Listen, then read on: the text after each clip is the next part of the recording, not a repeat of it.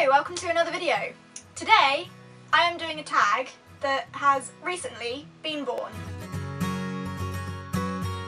G over from Book Roast has created a tag based on a conversation that we had that started off with a conversation about my wardrobe, and that conversation escalated into us talking about all of our hidden books that didn't quite make it onto the bookshelf. So she's now created a tag and she has called it the Hidden Books tag and tagged me. So here we are, let's go.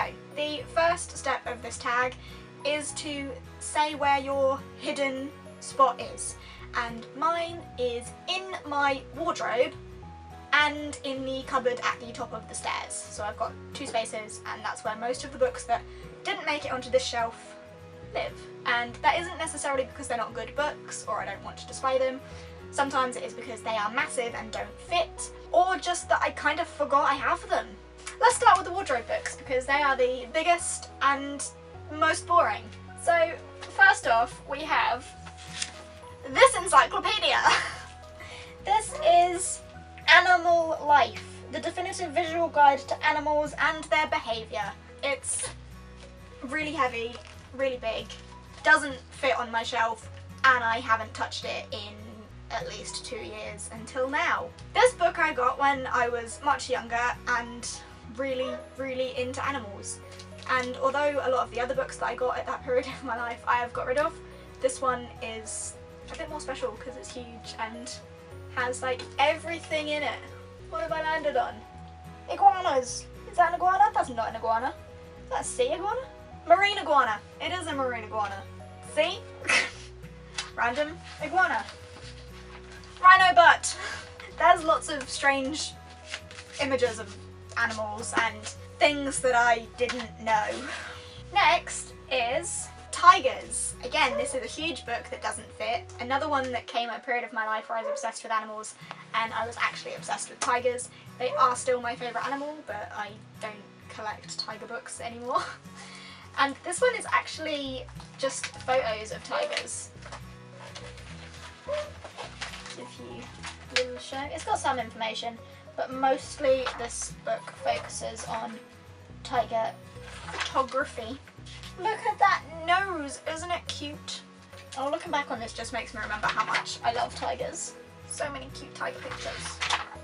So yeah, just a book of tiger photography really. Next is Tigers, another one of the tiger books that I had, and this one is from the BBC, as seen on the BBC. So again, lots of tiger photography, and this is more information as well. And I think this followed, like, there was a documentary on it, and this was pretty much the documentary in book form. So it followed the cameraman's diary and just bits of information about tigers and the stuff that happened on their journey. So there is the cameraman riding an elephant. Tiger documentary in book form. Next is tigers. Are you getting the hang of this now? I have lots of tiger books. I think this is the last one. This one is a WWF book on tigers, and similarly lots of tiger photography, information on why you should save and protect the tiger, and other cute things. Information, background, behaviour, etc. How many tigers there are left, which is a very sad topic. Okay, that's all the tiger books out of the way, you'll probably be pleased to know. And now we have this little Pokemon book.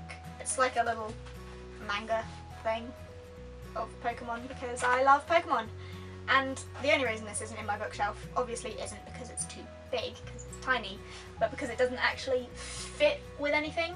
Although it's not an organised bookshelf, I don't have any other books of this variety, so it just doesn't go anywhere. And the last wardrobe book is actually one that I really love and got out not that long ago, and that is The Last Unicorn graphic novel. And I love this book, and I recently did a book talk on the novel, which is here somewhere. So if you haven't seen that, I will link that down in the description and you can check it out, because this is a really lovely story, and I don't know why it's in my wardrobe. Again, doesn't go with anything. I don't have any other graphic novels, which saddens me because this is really pretty and the artwork in here is beautiful as well. Moving on. Now we go to the cupboard at the top of the stairs books that are actually good books, and I don't know why they live in that cupboard, but they do.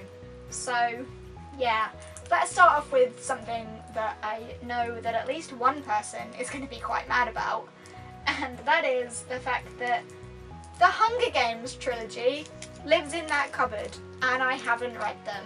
Sorry! I've been told I need to move these onto my main shelf so that they stare at me and I'm forced to read them. And I will one day, but I'm sorry, they're not going on my main shelf. I will read them though, eventually, I promise. I don't like the covers of these. I feel like if they were going to go on my main shelf, I would definitely want different covers. Cupboard books, sorry. Next, we have a box set of books that I actually forgot I had, and now that I've seen them again, they probably won't live on my main shelf because they're not main shelf material, but they are good books and I do need to reread them, and that is The Chronicles of Narnia. I have the whole box set in here, all 7 of them. They're all there, and now I've seen them again and realised that I do have them and they are just in that cupboard at the top of the stairs. I need to read them again, so they'll probably stay out of the cupboard for a little while, but they'll go back in there eventually because they're just a bit old and tatty and the box is totally falling apart, and I don't really have any space, to be honest, unless I get rid of my Christmas tree, which isn't going to happen because when there's no Christmas tree there, there's going to be something else decorative. Narnia, gonna read them again, then put them back in the cupboard. Lastly, this is the last box set that's in the cupboard. We have a series of unfortunate events. 1 to 10 in the box set, 11 to 13 not in the box set, and then the blank book as well, which isn't part of the series but I still have and love. Not that it's actually a book, this is really difficult to hold. Not that it's actually a book, it is a notebook, but it has like quotes from the books in there as well, and it's never going to be used as a notebook because it lives with this series, but there's that. And then obviously the main 13 books that I read a very long time ago and probably will not reread, but I am really looking forward to the series of this that I believe is going on Netflix at some point. When that happens, I will get Netflix because I don't have Netflix at the minute. Oh god, it's so heavy, it's hurting my back.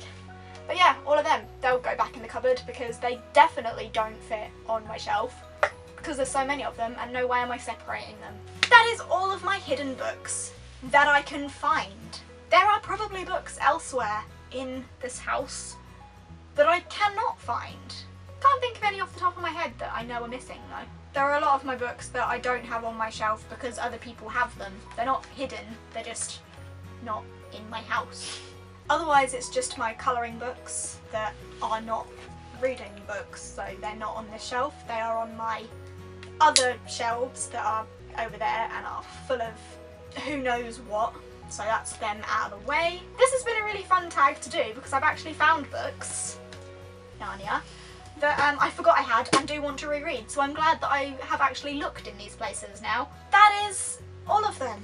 I am going to tag some people down in the description, so go and have a look and see if you're tagged. If you are not tagged and you want to do this, I absolutely encourage you to do it because it's a new tag. Let's get the word out there about the tag.